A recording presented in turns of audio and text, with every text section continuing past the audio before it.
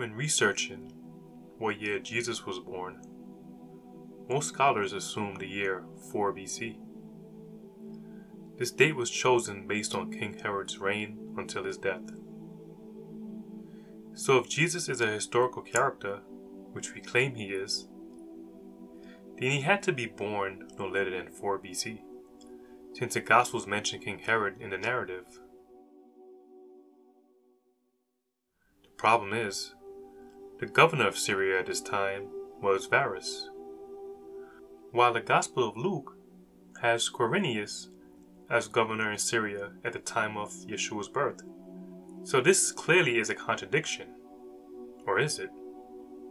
But before the turn of this century, the traditional date for Herod's death was 1 BC, putting the birth of Christ at 2 BC.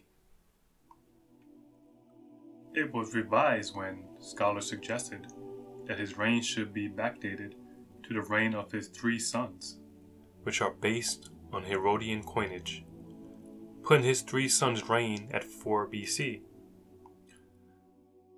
Another reference used are the historical works of Josephus, which states that Herod's death occurred between a lunar eclipse and a Passover.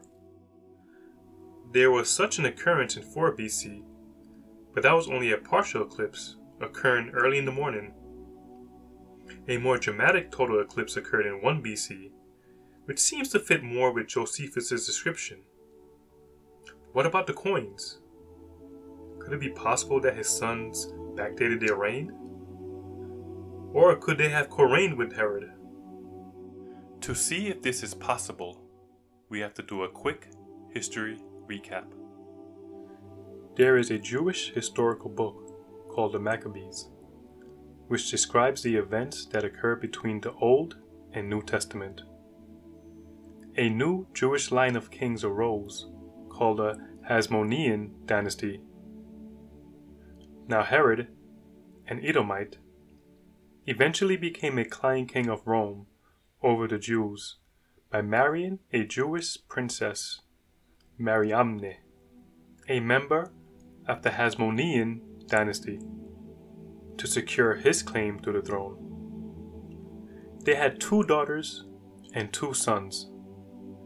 The sons were named Alexander and Aristobulus, but Herod was a very paranoid king.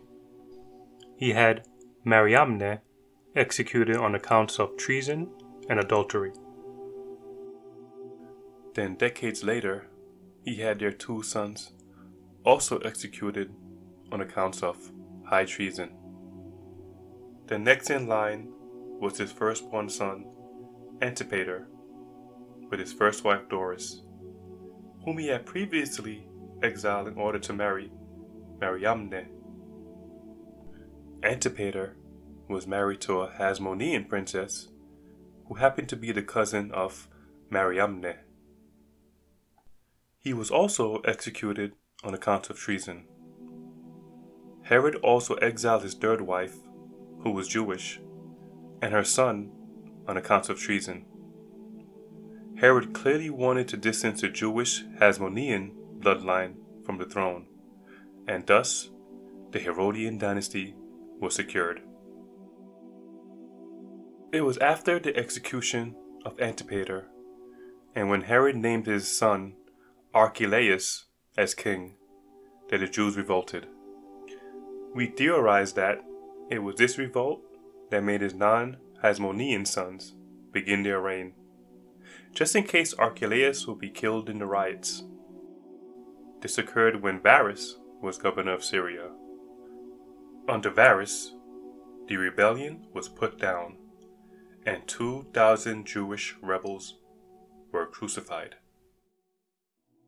Now that a probable cause is given for the backdating of Herod's non-Hasmonean son's reign, Herod does not have to die in 4 BC, but there still remains a problem. Remember when I said that the apparent contradiction was Luke stating that the governor of Syria was Quirinius? History does not date him as governor of Syria until 6 AD. That's off from the proposed birth year of 2 BC for Christ and 1 BC for the death of Herod. So was this conversation for nothing? Not so. And to find out how this is resolved, you will have to watch the movie upon release. But I will leave you with this. When researching who the governor of Syria was between 4 to 1 BC, this is what you get. There is nothing observed that contradicts the Bible.